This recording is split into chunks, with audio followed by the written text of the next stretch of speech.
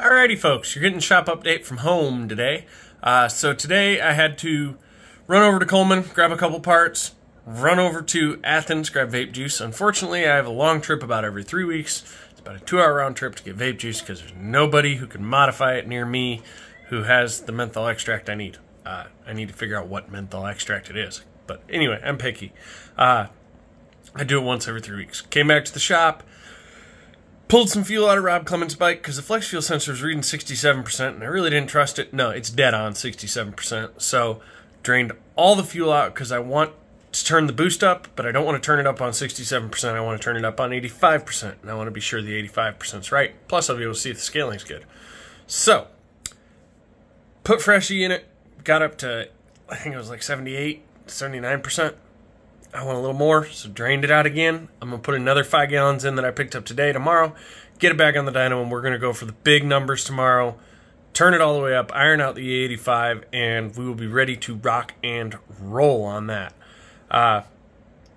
Let's see, where are we going from there?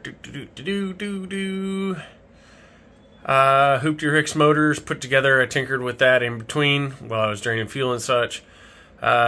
He needs a crank sensor. It was borrowed for another customer's bike. Well, another customer's bike. The guy who owned the motor borrowed the crank sensor out of it for his bike before he sold that motor that was in the crate in the corner to Hoopty for me to build to be able to put in Hoopty's bike. Big loop-de-loop.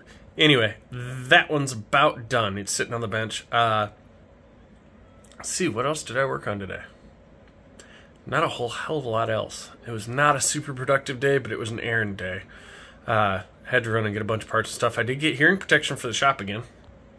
So we now have hearing protection available. It goes all the way down to youth size. I've fit them on a 2-year-old. All the way up to adult. I wear the same ones. And they are freaking awesome. That's about all we got going on other than the Fuel Tech sale, guys. If you're interested in Fuel Tech, hit me up. The swing arm came in for the Colorado bike. Still waiting on the transmission. Need to send an email out to Rob Bush, figure out what's going on with that. Must be a vendor issue. It probably is. Rob Bush isn't late like that. He's freaking awesome. So, don't know what's up with that. But yeah, that's about all I got going on. Later, guys. Hope you enjoyed the update. It ain't much today.